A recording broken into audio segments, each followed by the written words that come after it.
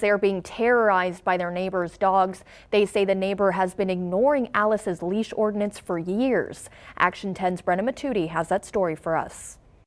And it's not getting any better. Instead, they're doing it more. They're doing it worse. An elderly and disabled resident here in Alice says she's tired of having to hide or run into her house every day because of her neighbor's dogs. They just run willy-nilly all up and down the street. Lillian Garza is disabled and walks with a cane. Getting around is difficult, she says, but now because of her neighbor's dogs running around loose, she's also concerned for her and her husband's safety. At least close the gate, so they won't bother. They don't close it.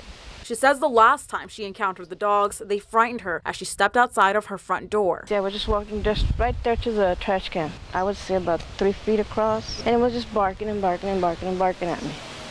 So I turned the broom around and I smacked him with it.